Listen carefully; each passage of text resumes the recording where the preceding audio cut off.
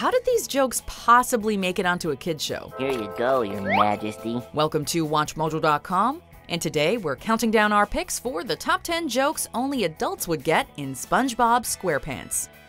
Before we begin, we publish new videos every day, so be sure to subscribe for more great content. For this list, we're focusing on those jokes from the children's cartoon that were probably written in more for the parents watching the show than the target audience. Number 10. Blowing balloons. Oh, Squidward's not at his post! What do you do to help out your coworker who's fallen asleep on the job? Naturally, you blow up some balloons that you just so happen to have on hand and create a balloon animal likeness of them to take their place. At least that was SpongeBob's bright idea when Squidward was neglecting the cash register. You might not have noticed as a kid just how much the long, transparent balloons in question resemble condoms. Worse still is the image through the kitchen window of the balloons expanding as he blows them up. There's something missing. Number 9. The French Tickler. She will never reach you. She must first pass through the 4 floors of fear. Speaking of condoms, SpongeBob and Sandy have a run-in on Karate Island with a villain named the Tickler, who just happens to be French. You cannot pass unless you defeat me, the Tickler, and my iron finger style. His name in and of itself sounds pretty inappropriate without even knowing that French Tickler is a type of condom designed to enhance the experience of the person, let's say, getting tickled. That reference probably went over the heads of the kids watching.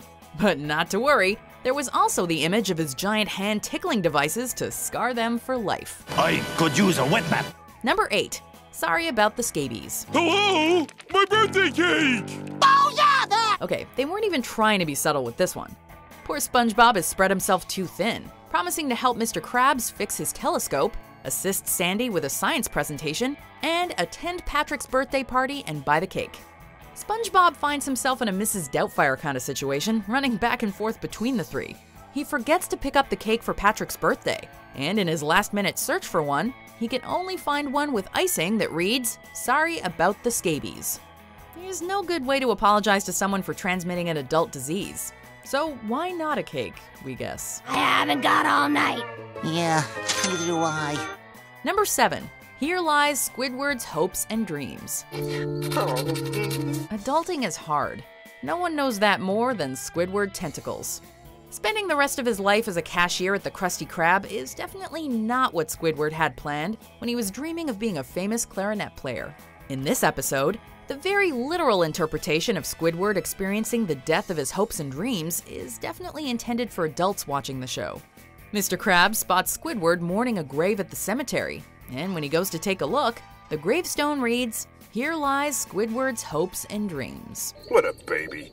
Number 6. SpongeBob's nose. I'm down here, sir. The astonishing amount of penis jokes that made it onto this kid's show could warrant a list all their own. Representing them on this list is the time SpongeBob's nose popped up from the ground outside the Krusty Krab. At least we hope it was his nose. Upon Squidward's request, SpongeBob buries himself in the ground. And when Mr. Krabs comes looking for him, SpongeBob shows himself by shooting the tip of his long nose out from underground. Squidward said I could help by burying myself. The moment passes by pretty quickly, so it might not have even registered on a first watch that SpongeBob's protruding nose resembles another elongated part of the male anatomy. Quit fooling and come on out. I need you to be in the commercial. Me? Number 5. Exchanging money. Well, Patrick, here it is. The Palace of Pranks. Talk about a prank gone wrong.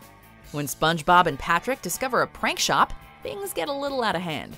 They get their hands on a can of invisibility spray and decide to pull the ultimate prank. The only problem is, the invisibility paint stains clothes. So they strip down to their birthday suits, turn each other invisible, and terrorize the town. Oh, scores! Ghost! They get their comeuppance when Mr. Krabs catches them with their pants down. The paint wears off, and they're left standing almost completely nude holding a dollar bill. What's actually a completely innocent moment ends up looking like these two friends exchanging the dollar for some services. I know not these names of which you speak. Number 4. SpongeBob, Patrick, and Mr. Krabs' Panty Raid. I guess you're gonna miss the panty raid. The what? That's right, a panty raid. Most of the dirty jokes on this show are hidden behind a thin veil, but sometimes they forget the veil entirely. Mr. Krabs spends an underwhelming wild night out with SpongeBob and Patrick in an attempt to reclaim his youth. The night goes from harmless fun to actual criminal behavior when they go on a panty raid. Just in case you're not sure what this means, Mr. Krabs is sure to provide a detailed description. And you're talking about raiding their dressers for their underpants, right? Oh, yeah. They actually break into someone's house by climbing through her window with a ladder. Thankfully, Mr. Krabs gets what he deserves when it turns out it's his mother's house, and she gives him an earful. Go to your room, mister. You're grounded for the rest of the night. Yes, Mommy. Number 3, don't drop the doubloons. Now, Gary, we can do this the hard way or the easy way. Or the medium way. Dropping the veil yet again, SpongeBob makes a very obvious prison sex joke in this classic moment. It's bath time, but Gary the Snail doesn't want to get in the tub. So SpongeBob tries to con him by pretending that the bathtub is a treasure chest and the bars of soap are doubloons. Look, doubloons! Don't drop them. We all know what the subtext behind the phrase "don't drop the soap" means. So when SpongeBob advises Gary with a wink and a smile not to drop the doubloons, there is no masking this very adult reference. Now, why don't you just get in the tub? Number 2, sailor talk. Oh, hey, I think I know what that means. That's one of those sentence enhancers. SpongeBob and Patrick have really done it this time. In their innocent idiocy, the two besties learn some new words from some writing on the dumpster behind the Krusty Krab. Much like children, they don't understand the true meaning of their new vocabulary words, and just think saying them makes them sound cool. Hello, customers! Nice day we're having, huh? That iconic dolphin censorship sound isn't fooling anyone, though. We all know why the town is so antagonized by the boys' sailor talk. Let's go somewhere more family-oriented. At least the boys learn their lesson when Mrs. Krabs finds out and punishes them. That is, before she stubs her toe and unleashes her own expansive vocabulary. Tartar sauce. Yeah! My foot! Before we unveil our number 1 pick, here are some honorable mentions. This is the hardest part of every parent's life, I assume. Despite all we've been through, it was worth it. Yeah. Let's have another. That's it! Patrick, your genius is showing. Where? Sorry, Sandy, I have to go get my haircut. SpongeBob doesn't have hair? Or does he? Number 1, SpongeBob watches Sea Anemone. SpongeBob is a pretty excitable guy, but there's only one thing he could have been watching quite this excitedly. While flipping through the channels, SpongeBob stops when he comes across a dancing sea anemone. Something about the way SpongeBob lights up while watching this is the first indicator that the sea anemone might be doing something a little more racy than just dancing.